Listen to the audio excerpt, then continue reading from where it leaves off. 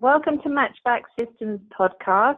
I'm delighted to introduce our guest today, Bublu Thakur-Weigold. Bublu joins us from the world of academia, talking to us from the Swiss Federal Institute of Technology in Zurich, where she's a faculty member of the Logistics Management Department. Welcome, and thanks very much for taking the time to talk with us, Bublu. Thank you for having me. So, you're working at a prestigious STEM university in Switzerland, but I know you have commercial experience. How did you get into supply chain academia? Well, in a way, I've been involved in supply chain right from the beginning. Yes, I've been at the ETH, which is what it's called here in Zurich, the Swiss Federal Institute of Technology, for about 11 years now. Prior to that, I worked in industry in Germany in Germany for 20 years. And before that, I studied operations research at a university that actually resembles the ETH. So I'm trained as an engineer, and I did mathematical modeling of industrial networks as an undergraduate. And so I was looking at these questions in abstract as a student. And at the time, as a mathematician, it's fascinating to see how networks play out and all of the non-intuitive effects that they have. But had to admit that I thought there must be more than the paper and the math to all this.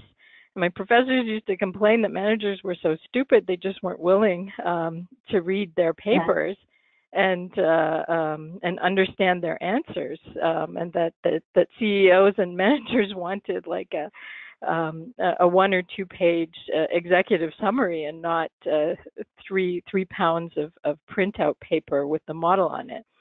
And I just recall thinking back then, as smart as all this science is, and it's so blinding and impressive, and all these smart people have answers, if the answers don't really get out and support the decisions of managers out there, I really wonder what the purpose of it is, other than entertaining other professors.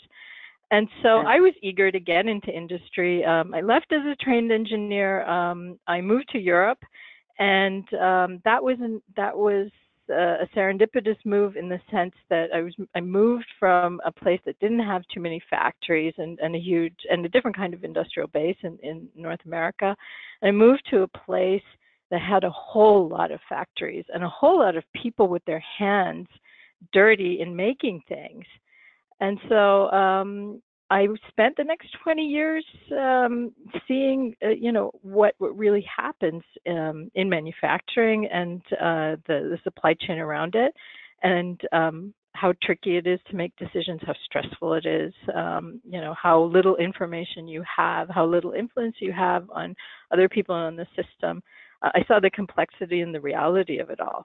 After 20 years in Germany, in that industrial heartland, I moved to Switzerland and was looking for a change in career, and thought it would be interesting to work with the universities that we had worked with I was working for a very large company called HP, Hewlett-Packard. We made PCs and other computer products. In my last few years over there, not only worked with the server factory in southern Germany and other sites, but we worked closely with universities in our supply chain unit to see what sort of ideas they had and bring them into the company and diffuse them as process innovation. So that was actually a very interesting group that we had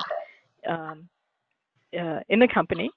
And I saw, hey, it's very, very important to bring in new ideas and good processes into the industrial context, and that universities are a source of this. And so I had some experience in transferring it back and forth, meaning giving the universities our data and bringing in their research findings to us and seeing if how we couldn't deploy them in our own organization. So when I got here, I thought, okay, I can either continue you know, um, sort of being practical and being on the shop floor, or I could talk to the universities. And there was the chair of logistics management here at ETH was just opening up. And I proposed it. I said, hey, could you use someone who does that kind of technology transfer, who's the bridge between theory and practice? And strangely enough, at the beginning, they said, no, we don't need that. We're a research university. We need researchers. Why don't you research for us? And I said, there are a lot of very good people doing research, but I think this bridging is something that the world needs. I'm so convinced of that. After 11 years of very, very interesting work here at the university, I'm not a researcher, but I do work with the firms in the area. There are a whole lot of them, to see what we can do for them, how we can bring our ideas and the research findings into practice, and then bringing their data and also their process innovations here so that we can formalize them and publish them. Okay, so how do you shape and mesh together the theory and the practice of supply chain management? That is a task for a lifetime. And so if you're asking for a quick answer, I don't think I'll be able to give it to you. I guess I'd start by saying that these worlds are actually pretty incompatible, considering how dependent they are on each other. At least they should be dependent on each other. As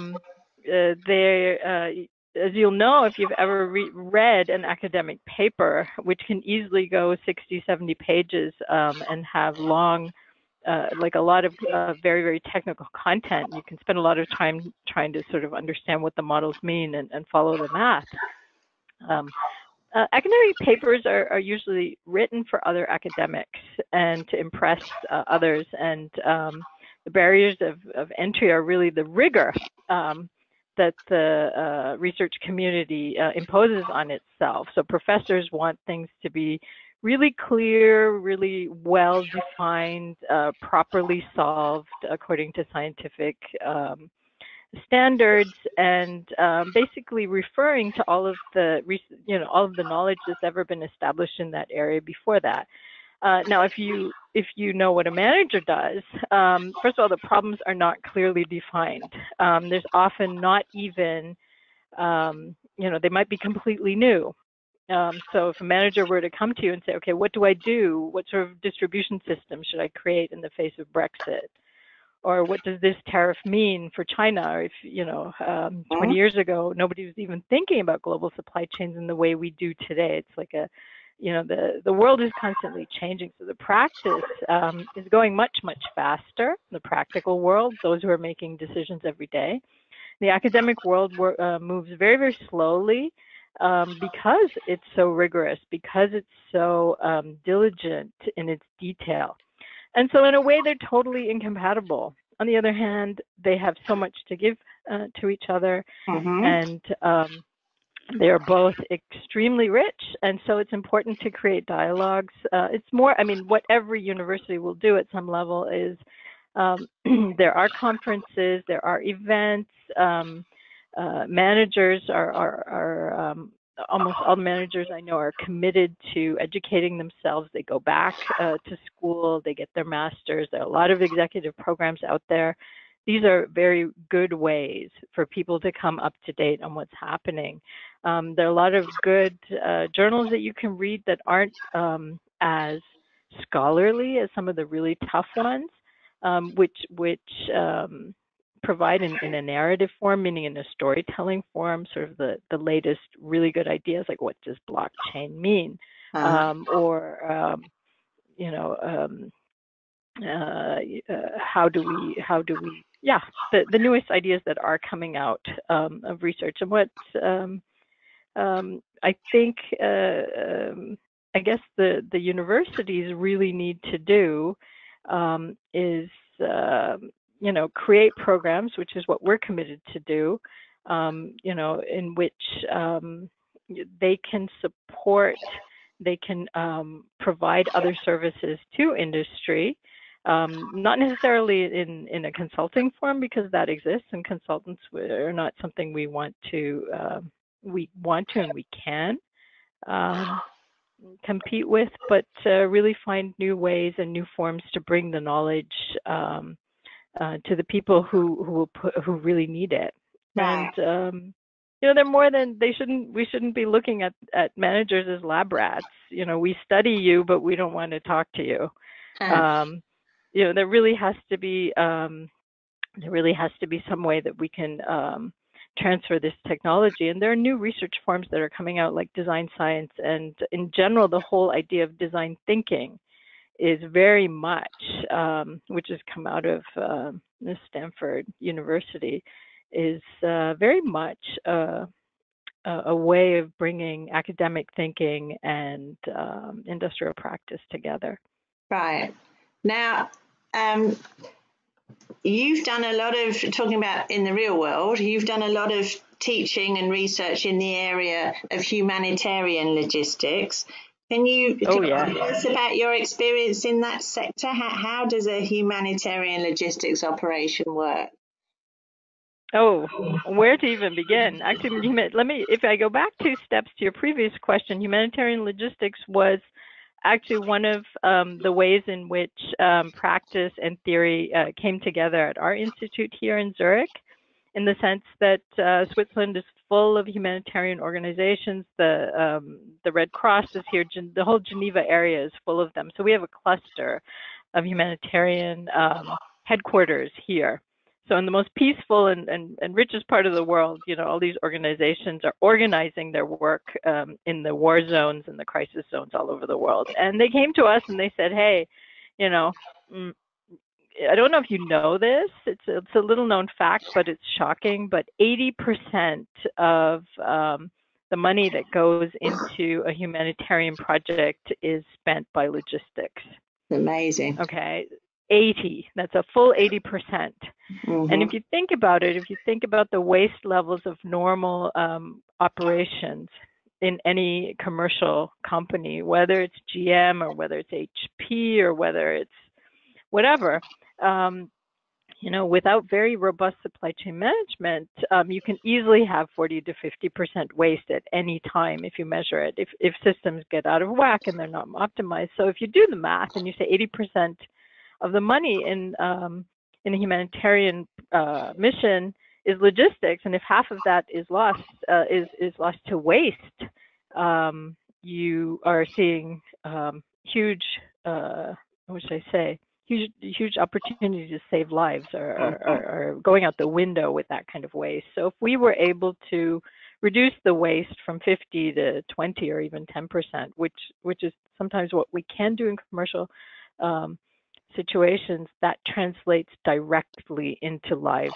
saved. And so the moral imperative was there. We had the close, these organizations were close by. They came to us and they said, okay, 80% is logistics, and that means, and it really comes from the procurement function. So people are buying goods, they're buying drugs, they're buying vaccines, they're buying tents, they're buying logistics services. The transport into a war zone is immensely expensive. The markets are destroyed.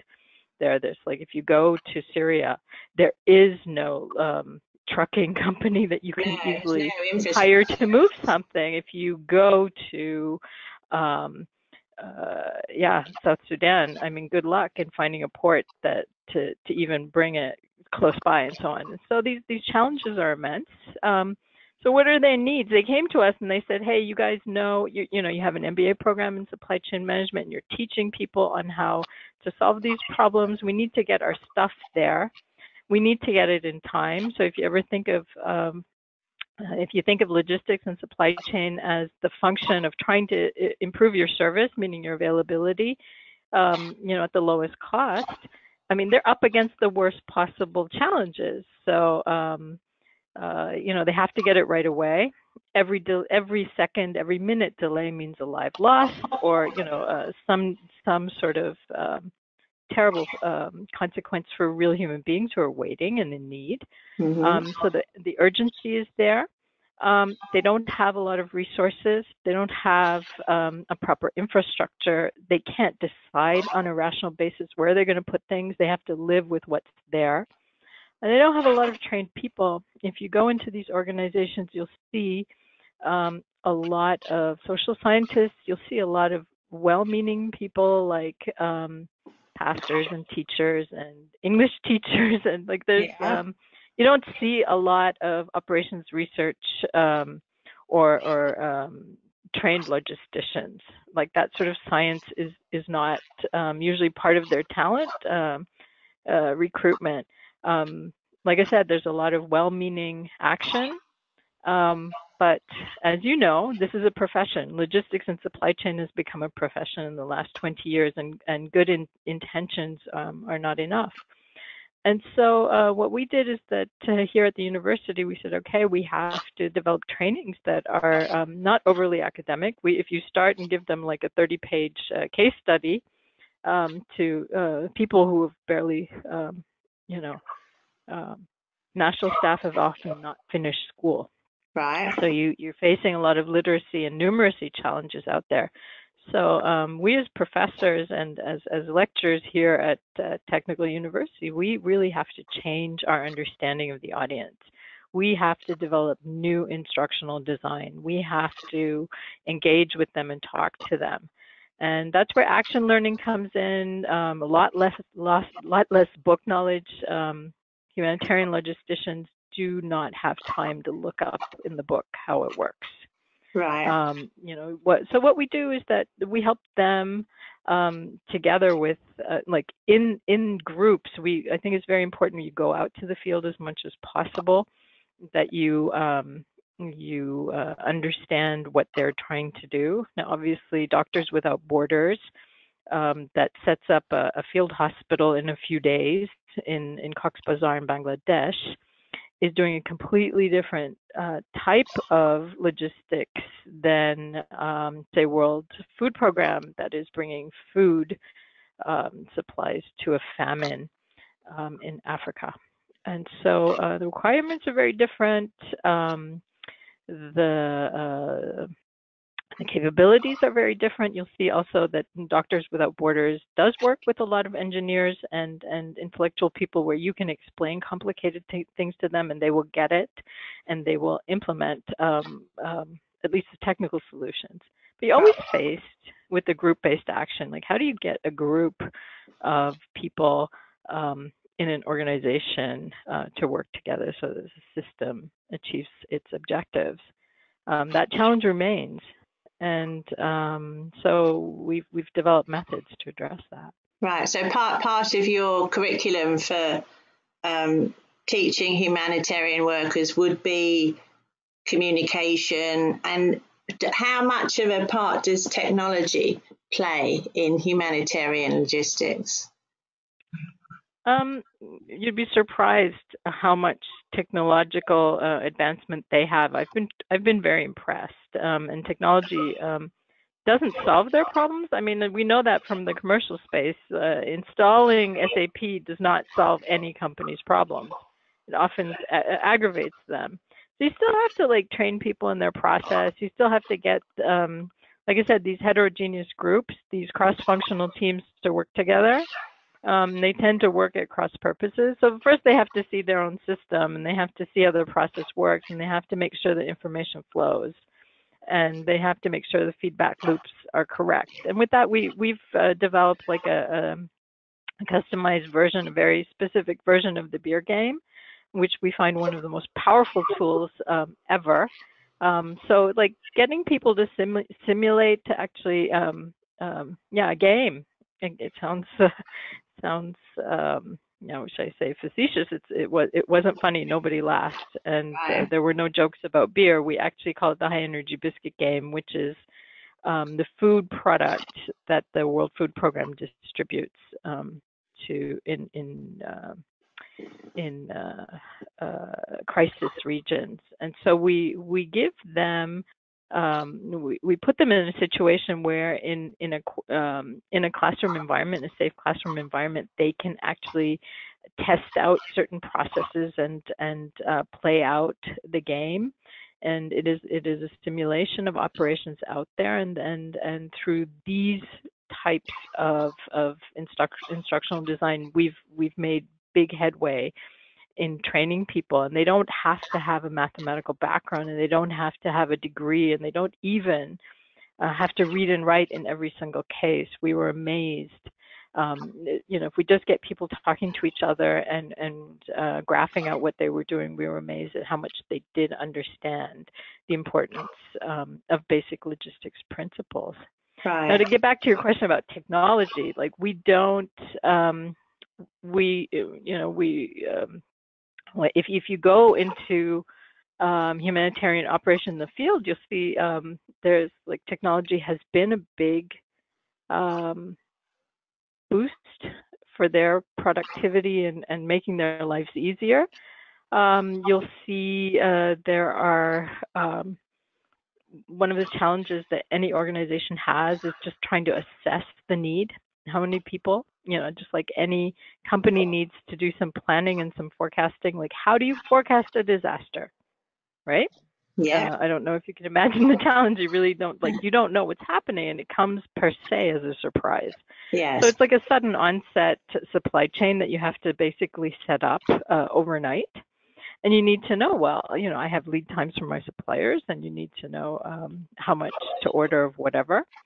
And quality differences can kill you, can actually destroy the whole purpose of what you're doing. And a misspend can't be retrieved. So, if you are in a Muslim area and you've bought food that has pork products, you have to be very, very careful about matching supply and demand. But technology helps in the sense that, these organizations that are extremely resourceful, they're extremely good at improvising good solutions. They're using smartphones to keep information flowing, to get communication in regions where infrastructure is destroyed. There are now mapping apps that have been developed. I've seen it at Doctors Without Borders at MSF. And where they're constantly using GPS data to actually share with one another, the growing size of, say, a refugee camp. And the Cox's Bazar, it's very, very hard to even know how big it is, how many people are coming. People are coming every day. And so, the location of your activities will depend on the demand and sort of the perimeter of that zone. And so they've got technology that helps them track that and update it very well. And the updating is very, very tough. Yeah. And then for the distribution of goods, I'm seeing a lot of technology that for registering beneficiaries, which is what the needy people are called there. So if a benefit, in a refugee camp or in a hospital or in any facility they set up, they need to know who came, who is this, have they been here before. They need to also keep statistics to report back to donors. They're using sort of eye recognition technology. I think it's called Retina. Yeah. Correct me if I'm wrong. Yeah. And that's in use to register beneficiaries as they come, to track the distribution that's happened, to also distribute. There's strategies now saying, okay, instead of distributing food to them, we are going to have cash programs where they receive money, and then they can, the choice is restored to these people. It gives them the dignity that any of us want, that they can then decide how to care for themselves. And so there's cash distribution instead of goods. And one of the ways that you can manage that is with technology. And these things are being rolled out right now in the field, and I'm very, very impressed because it gives us whole new ways to solve the problem and to match supply with demand. Right, that's great. It's just such a huge topic. I'd love to talk to you for 2 days about it. It sure is. It's huge. And we're getting a bit away from the commercial. That's fine. That's why we're talking to you, Bublu, so we can get a different perspective on supply chain management. So, coming back to your academic life and talking of technology, where does tech and innovation fit into your programs? How important has technology become in the curricula? In our curriculum, actually, you'd be surprised. Well, if you go into organizations, and as I was telling you before, as we were chatting, a lot of our understanding of the world is through the media. And I'm always a little appalled at how much supply chain management is reduced to a technology solution. And maybe it's our own fault that we say, okay, it's all about IT. So we're all a bunch of, we think that if we just install this software, there's a software that will tell us how much to forecast, or there's a software that will, that will run our menu, that will do our manufacturing for us. There's a software that will manage our suppliers and so on and so forth, that will decide where to send what, and that if we just had all of the data in one transparent system, the computer would make it happen. And with big data and artificial intelligence, blockchain, and all of these buzzwords, then technology is the answer. Technology is never the answer. We are the answer. The process is the answer. The people are the answer. Technology without the manager is, it's never adapted to the business case. A supply chain is also the network and the web of relationships that we have. We define the question, and then we look for the right answer. So technology is an enabler. It's not the answer itself. We have to use it intelligently and wisely. And so that said, it's very powerful. We couldn't do it without it. We need ERP systems like SAP. Blockchain, I'm convinced, will be very, very important in the future if it does resolve the issues of if it creates like a way to increase trust and honesty in systems, that will be a huge help as we go forward. But like I said, I think that what we're teaching at the end of the day is strategic. I think this is not just a technical task about moving goods or moving boxes. If we want logistics to be effective and efficient and strategic, meaning driving the growth and the competitiveness of our firms and now of our economies, we're going to have to look at how information flows. We're going to have to look at how our operations support the strategy of a firm. Do we want high availability or low availability? Do we want things to be fast, or do we want things to be slow? Do we want expensive supply chains or cheap and efficient ones? And these are strategies that we implement with technology, but the technology doesn't determine the strategy. There was like a famous Harvard Business Review article that said, IT doesn't matter anymore. If we all have the same technological solutions, then we have all the same firms. And so, but that of course is not the reality. We have firms that perform better and worse. And one of the success factors is, the way we run our supply chains, the way we use technology to make things happen, to achieve our objectives. So this is what we try to teach, in our classes. And this is also what we study. We teach one way, meaning we try to pass on what we know, but we continue to learn from the managers out there who are innovating in this space, and it's amazing. And the use of technology is going to be a huge differentiator in the future. I'm quite convinced of that. And talking about the future, I can't let you go without asking your views on the impact of tariffs and the trade tensions and, of course, Brexit. It must be interesting times for you and your students. So much material to study. So, what's your take? What are the lessons from this? Oh my gosh, the world is changing, and you're asking me today just before, as we sort of look into the abyss of a possible Brexit. Well, huge question, very important. Let's go to some of the basics of it here. my personal experience, and the theory definitely supports this, is that, free trade and global trade has made the world more, of course, more healthy, like not healthy, well, healthy, yes, has increased our wealth. It has been the source of growth, remarkable growth in the past 50 years.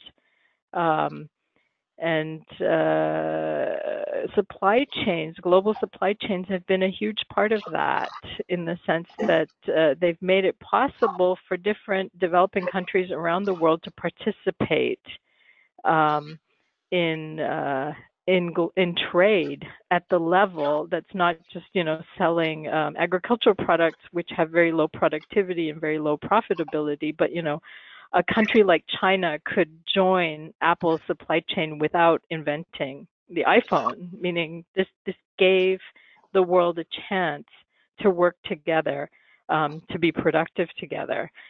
That was obviously driven by huge waves of outsourcing. So work and was moved around the world because technology made it possible, because political opening made it possible. When I came to Germany right after my undergraduate degree, after graduating from college as a student, that was in 1988, and I had barely been there a year when the wall fell, the Berlin Wall fell. And as dramatic as that was, what it really signaled was the opening of a huge market in the East. People wanted to consume things and people who wanted to work. And that opening enabled the, bringing up these regions to the same standard of living, pretty much, that we have over here. I remember what the East looked like in 1988. And I'm just amazed at how global trade has brought them up to the standard of Central Europe in many, many cases. The Czech Republic is defined today as a developed country. So you have to imagine that the progress that we've made is amazing. Yeah. And I don't think we should, all of the negative press around outsourcing and the loss of jobs in one place, or exporting jobs to cheap labor and so on and so forth. This extremely politically divisive rhetoric that we see in the press, we should never forget. This extremely positive development that has been driven by global trade and supply chains, not just in Eastern Europe, in China. China itself has raised 1 billion people out of poverty since it opened its market. And so, and that's a measured fact. 1 billion people is a lot if they're not starving anymore. Yeah. And I have respect for that, and I think this type of progress is something we should aim for. But what we're clearly seeing is that, progress is uneven. If China has taken 1 billion people out of poverty, it means like a lot of people in the industrial and industrialized nations have had to adjust. They're competing with those people now, and that's something we're not used to. We're used to competing at our national level. Now we're competing with everybody everywhere, because technology has made it possible, and because the world's open now. That means people in the U.S. In certain regions have lost their jobs. There's been a clear, measurable deindustrialization in the G7 countries. That's simply a fact. And that happened in 30 years, which is super fast. And as we know, social adjustment is slower than technological and supply chain adjustment. Supply chains change, reconfigure quickly, overnight, effectively. But social adjustments are slower. And that's what we're seeing right now with tariffs. That's a political intervention that's come out of the backlash. People fear for what will happen with this kind of trade openness. And it's had a lot of very, very unpleasant and very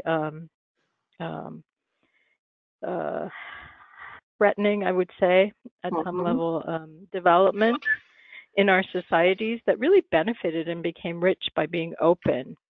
And so we're seeing a movement, some of a backlash towards being more closed.